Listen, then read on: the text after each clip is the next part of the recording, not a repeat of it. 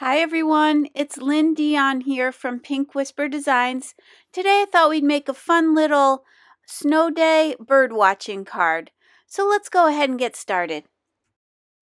We're going to start off with this stamp set here. This is a brand new stamp set and this is called You're Just My Type. And we're going to be using that desk and the coordinating dies. And then from this set we want the two little rabbits, and this is from the Upon a Star stamp and die set. From this one, we're going to take the bottom of that box and that mug. We're going to be stamping that twice. And this is from the Holiday Helpers stamp and die set. So I wanted to show you this brand new little fun tool that I just purchased. This is called the We Are Memory Keepers Mini Precision Press. And you can see that it's basically a stamp positioner. And it's got that top grid system on there, and then this lower level, which is where you're going to place your paper. And I am going to put a little tiny bit of tape on the back of this just so it doesn't move.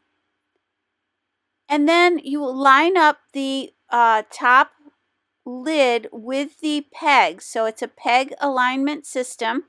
And then you have little spring-loaded feet on this top grid. So it will not stamp until you're ready to. So I'm going to ink up my stamps using my Versafine Onyx black ink. I'm just going to position it down and then I'm going to press it into place once I'm ready. So then once I've done that, I want to stamp a second one of the little mug of hot chocolate, so I can go ahead and move that stamp and stamp that. Now it didn't completely stamp properly, so I'm going to go ahead and ink it up again. And since this is a perfect alignment, once I position that down, it's going to stamp exactly where I want it to. So now I'm going to go ahead and do the same thing for this little desk. So I'm going to press down the grid and pick up that stamp. Then I'm going to ink that up. And then I'm going to go ahead and just set it on top of this platform and then press it down, and that will do the stamping. And again, if I needed to stamp it again, it's a perfect alignment, so I can go ahead and ink it up and stamp it again if I need to. So now what I've got here are the coordinating dies. So I'm going to go ahead and attach those. And then I'm going to run this through my Sizzix Sidekick machine. And going back to that mini precision press, I just think this is going to be great, especially if you're traveling with your stamps. And I do a lot. I'm always at friends' houses doing crafty projects, or I take it with me when I go on vacation. So I just love the idea of this little mini press. So now I'm going to use my Zig Clean Color Real Brush pens in beige and dark brown to color in this desk. So these Zig Clean Color Real Brush pens are a water-based pen with a fine detailer tip on it. And here I'm going to start with my lightest color, and then I'm going to add the darker color and then pull in towards the center. And I'm using the blender pen to do my blending. And if it gets too dark, you can clean it off on a scrap paper. And if you're changing colors, you want to scribble it on your scrap paper until it goes clear, and then you'll know that it's clean. And you could also use a water brush here to do your blending as well. But I prefer this little blender pen. It's got just the right amount of moisture in it, and it seems to blend really well in these tiny little areas. So I'm going to go ahead and continue blending this, and then I'll catch up with you in a minute.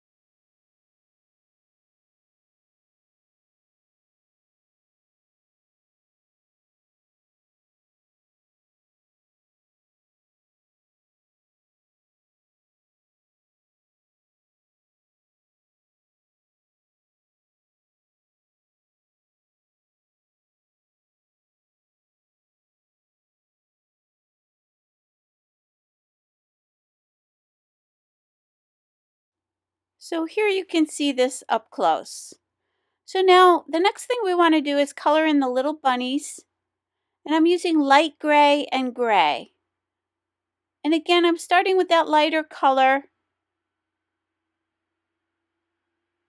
I'm going to add a little bit of that darker color for some shadowing.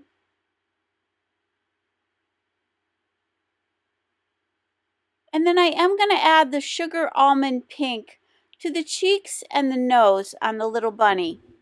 And then I'm going to blend this out. And I'm going to try to keep the top of his face there the lightest.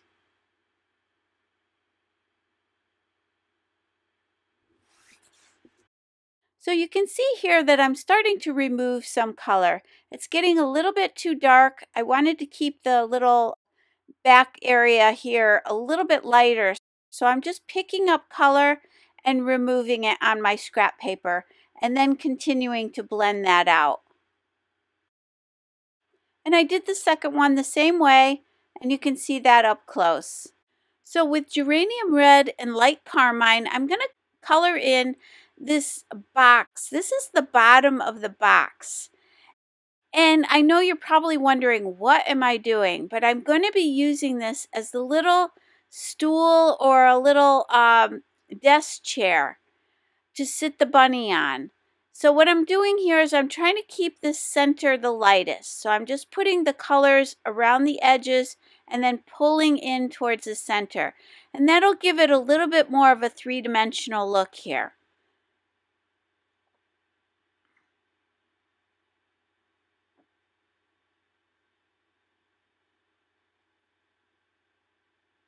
So you can see that up close. Now with light gray, I'm just going to give a little touch of gray around those marshmallows. And then I'm going back to those same two pink and red colors again to do the little hot chocolate mugs. And again, keeping the center the lightest.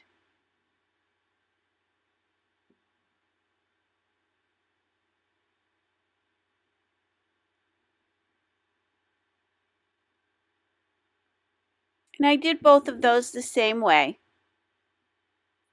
So now I'm going to grab this largest die from the outside in stitched rectangle stackable dies.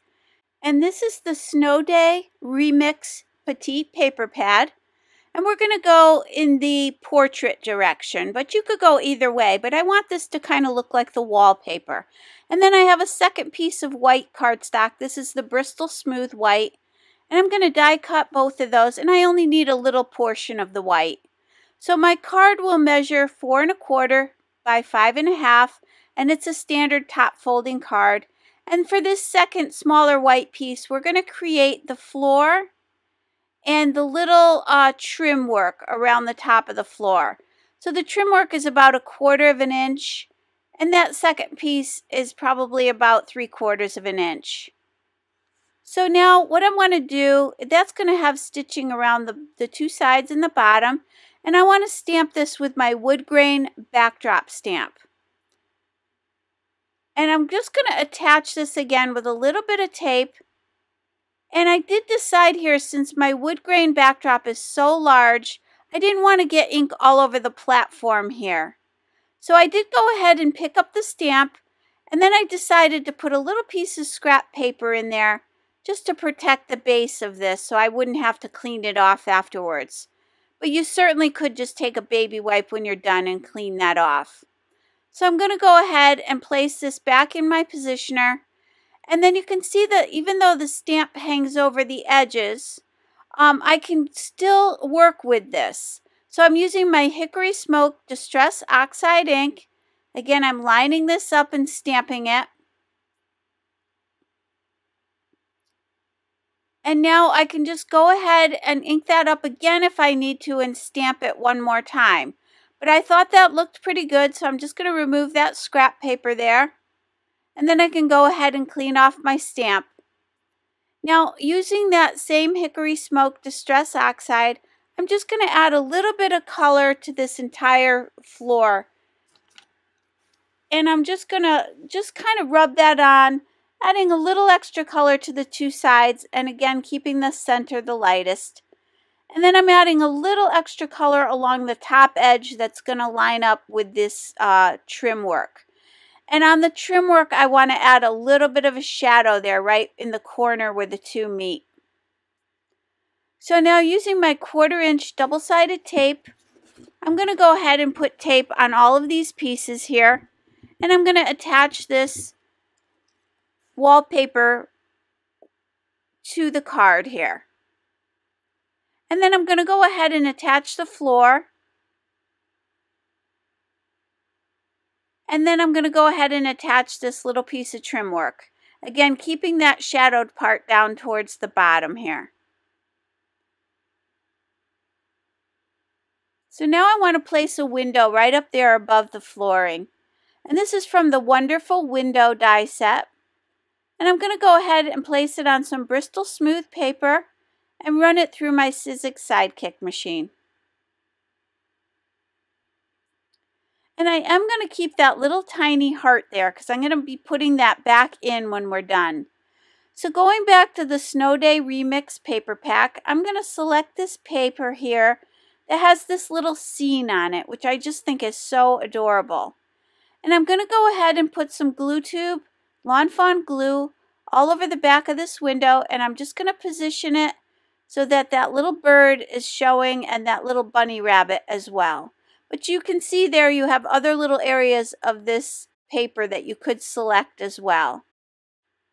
So I'm just going to trim this all the way around, and that's going to give us this great little scene. So I want to place that little heart back in the window. So I'm just going back to that light carmine color, and I'm going to color that in. Add a little dot of glue there and place this back in the window. And I'm using my Marvy jewel picker to pick this up. So now I just want to position this window and the desk below it. So I'm going to bring this window down maybe about a 1/2 inch from the very top of the card and center it on my card. I've placed glue all over the back, and I'm going to also position the desk down as well. And that's going to go right below that window.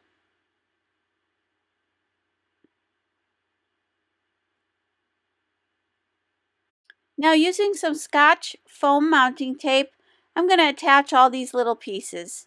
So I'm going to pop up the little bunnies and the little mugs as well. Now that little bunny is going to be sitting on the stool. And so I want to line those two up. And I want to make sure that he's sitting, he looks like he's kind of overlapping that stool. So I'm cutting away a little bit of that foam tape, and I'm going to put some regular glue here. And then I'm going to attach those two together and just kind of move that around till I get the right position there. And then you can see how cute this is now. He has a little desk chair that he's sitting on here. And then I'm going to go ahead and pop up the little baby bunny and the two little mugs of hot chocolate as well.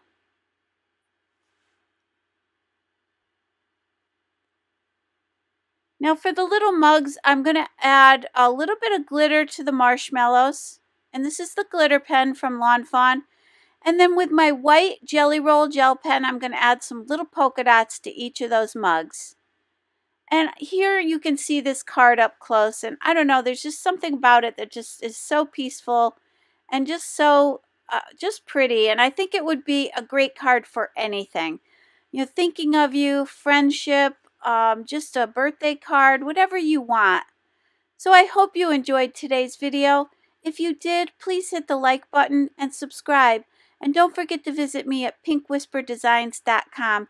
And as always, thank you so much for joining me today. I hope you all have a great day. Bye-bye.